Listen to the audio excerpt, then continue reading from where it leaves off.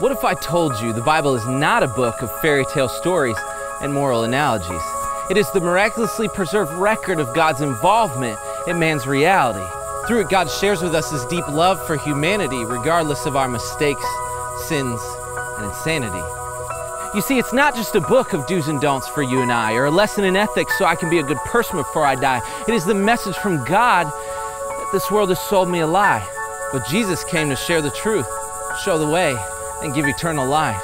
Yes, the Bible reveals the sin nature within every man, yet its purpose is not to say that you're worthless, but a treasure designed by God's very hand. When God says that He loves you, He means right where you stand. It's His immeasurable love for you that orchestrated this master plan. From the very beginning, loving you has been a speciality. He chose your eye color, body type, and personality. He made you unique and gave you a nationality. Though you may feel unimportant, you're His masterpiece in actuality.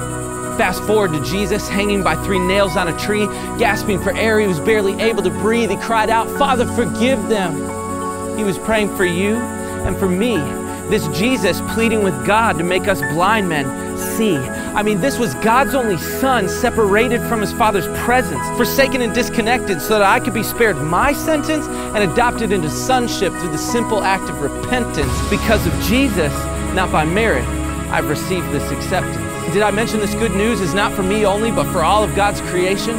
That through His love, He sent His Son to bring you into salvation. He accepted every beating while knowing many would reject this reconciliation. But to Jesus, you were worth every moment of His torture in order to secure your emancipation.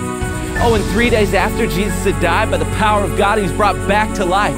And as He walked out from the tomb, Mary looked at Him with her own eyes and ran back to the disciples to share Jesus is alive.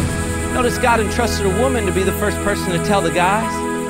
Well, the disciples laughed and thought, this woman has lost her mind. Even the disciples still had doubts after all this time.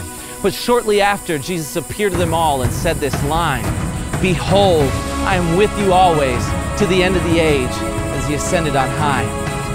He said these words to remind us He didn't just leave us all alone, to sit somewhere far away from us on His heavenly throne. No, to be in touch with my God, you don't need some spiritual telephone. You simply have faith in Jesus' name and He'll make your body His home. You see, God's love has nothing to do with my good behavior and everything to do with His unconditional, loving nature. The Bible says we're like lost sheep hunted by wolves in a pasture, and that Jesus is the Lamb of God ripped apart in order to save me from disaster. And like all good shepherds, God gave His life for His sheep. He came humble and meek, fresh meat for them to sink in their teeth. I'm made weak. I cannot hide what is happening to my heart underneath. Jesus is bringing to life the dead man inside of me, and all I have to do is breathe. And from this breath, God breathes life into you by the words that I speak. But don't be confused. My words have no power and my talk is cheap. If this was all dependent on my ability, I would put you to sleep.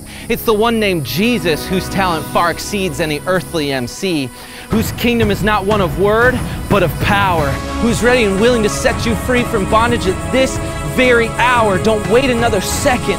The fruit this world offers you will always turn sour. It will never fill that emptiness you feel when you question life alone in the shower. I'm here to warn you that this world will leave you destitute and naked. It's had you deceived by a 2D image on a screen since temptation first said, "Hey kid," and now you're stuck in a vicious cycle of recreational sex and getting wasted. Like, wait, I thought I'd be happy saying YOLO and doing everything Drake did.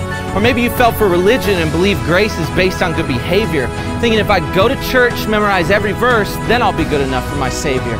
Forgetting grace is a gift and there are things more important to your Maker, like loving the sick, poor and forgotten, the widow, fatherless and the stranger. See, if I have not love, it's just self-righteous moralism. And if I'm living this way, I'm in direct opposition to the God who gave His Son for all, who made loving you His primary mission. This is why I believe in Jesus, because Jesus is greater than religion.